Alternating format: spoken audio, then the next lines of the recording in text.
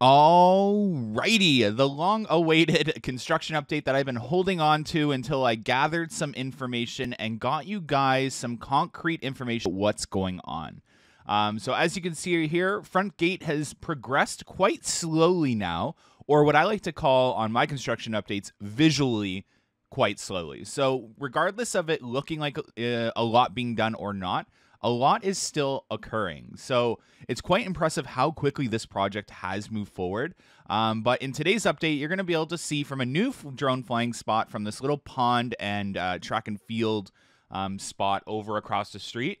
I was able to grab a shot of the almost like the exit out of the gift shot.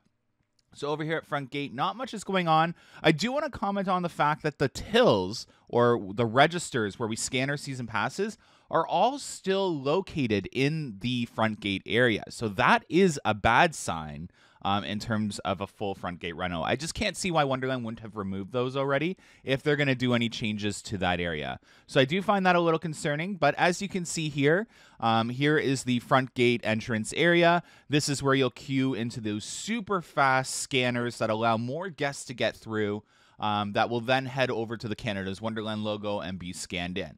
The exit out of the gift store is right there. And yeah, they're still taking apart that ice rink at front gate, but not much else to report on front gate. Again, this is going to look like a visually slow project.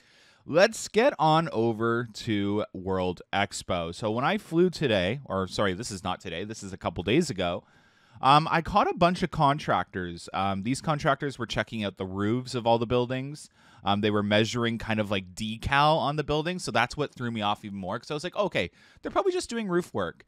But they were doing measuring the roofs, the glass components on top of the buildings, and then over at Coasters, the restaurant, they were measuring the outer perimeter of the building, including the overhang section. So that was what was interesting. That's usually like decal oriented.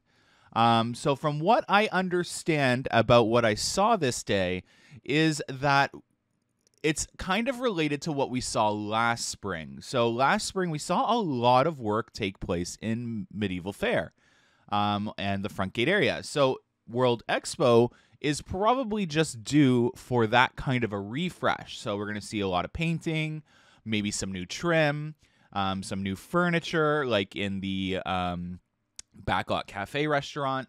We're seeing that kind of work. So that's kind of exciting. A soft reno is never something that you don't want to see at your home park. But yeah, it looks like World Expo as a whole could be seeing some sort of soft reno taking place. So these are contractors. They don't work for Wonderland.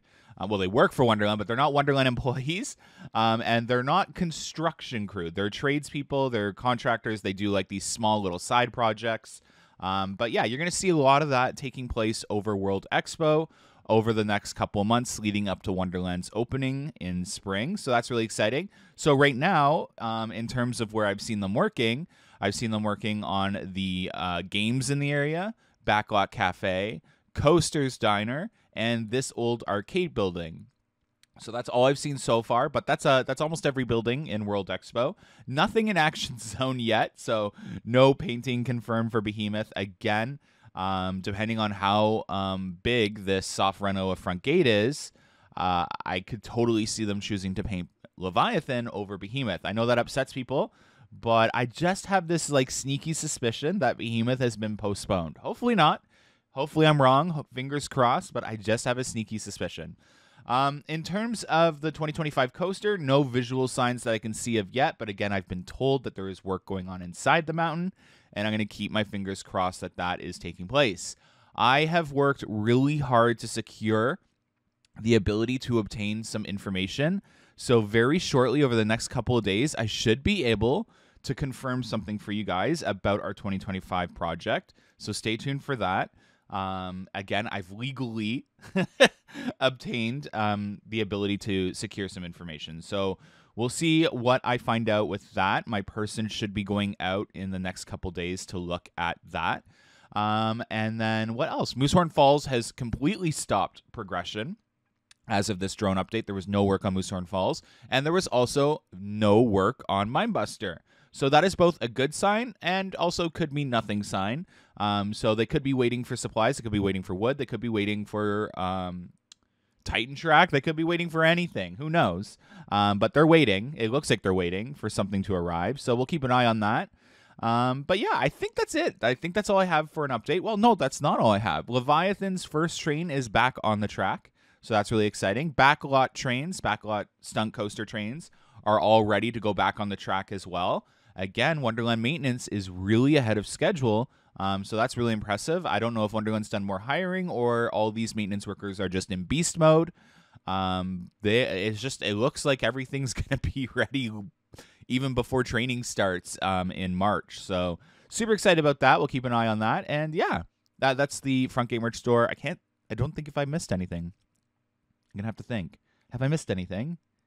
Comment down in the comment section if you have any questions. Maybe I've missed something and you guys can ask me a question and I'll answer it. But yeah, thanks so much for watching today's construction update. Sorry for the pause information. I just wanted to make sure that I didn't jump to some wild conclusion, and I wanted to get the proper information about what these people were doing with all their measurements and work in World Expo.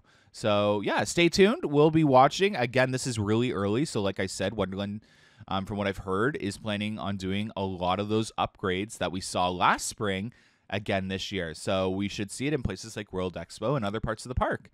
Thanks so much, guys. Hopefully you had an amazing weekend, and see you on this Friday's podcast. Bye.